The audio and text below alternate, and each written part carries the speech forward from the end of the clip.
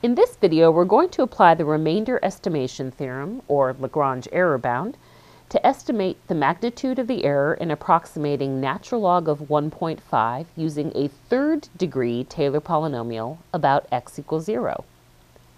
To do this, let's consider the function natural log of x, 1 plus x, on the interval from 0 to 0.5. Since we're using the Taylor polynomial centered about x equals 0, and we're approximating the value of natural log of 1 plus 0.5.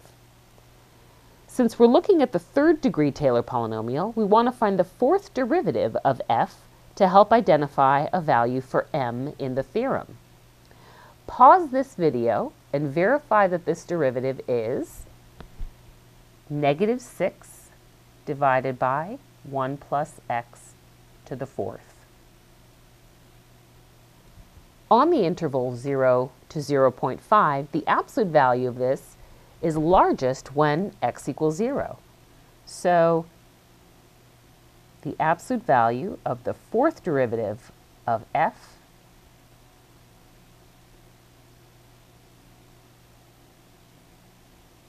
on the interval from 0 to 0.5 is less than or equal to 6.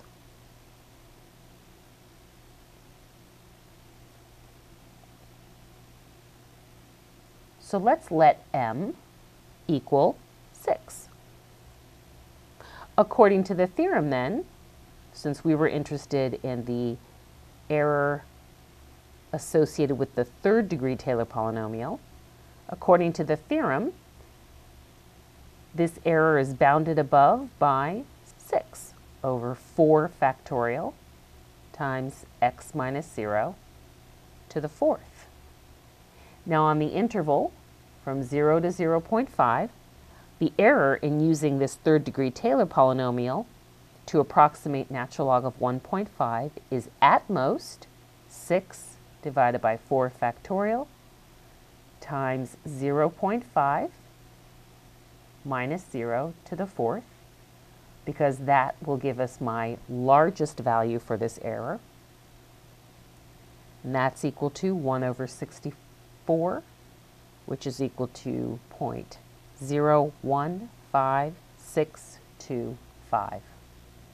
And there is the maximum error associated with using the third-degree Taylor polynomial to approximate natural log of 1.5.